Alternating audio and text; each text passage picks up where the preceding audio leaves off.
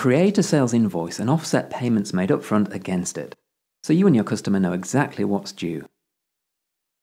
Last month, we received a 25% deposit for some consulting work. We created and reconciled a prepayment transaction.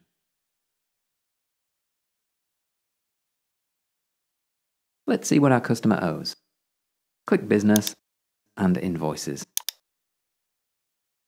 Here we can see all our invoices.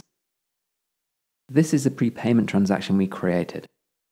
Nothing is yet due from the customer because we haven't raised a sales invoice yet, but we can see $2,000 has already been paid.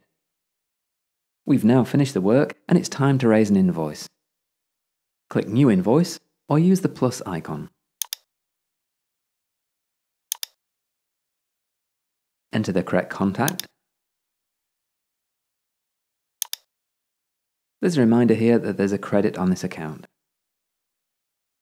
And complete all the other invoice details.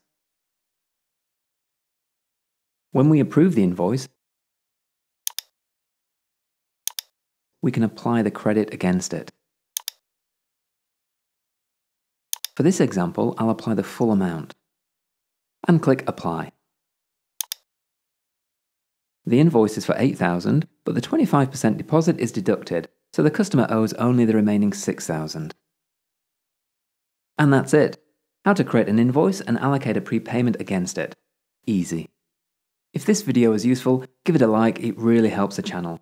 And take a look at my other videos to learn more about Xero.